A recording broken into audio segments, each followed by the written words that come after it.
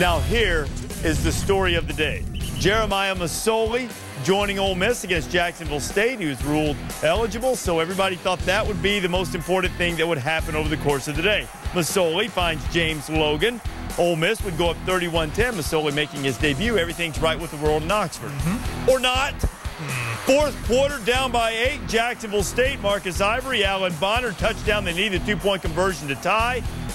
Ivory would find LaRae Williams. We're tied at 34. Outscored them 21-3 down the stretch, and the Gamecocks put it in overtime. 2nd and 4 for Jack State. Ivory to Bonner again. Just another pass, just a little middle screen. And I want to tell you, this wasn't any fluke. I mean, they played very well. I'm talking about Jacksonville State. This was a 4th and goal play in overtime. Brandon Bolden saves the Rebels for a moment. 2nd overtime. Another one of their fine backs, Enrique Davis, goes in, and Haditati Gashamani Rebels up by 7, 4th and 15. This ought to do it. This ought to end the dream for Jack State. 4th and 15. Coty Blanchard, a true freshman. Touchdown!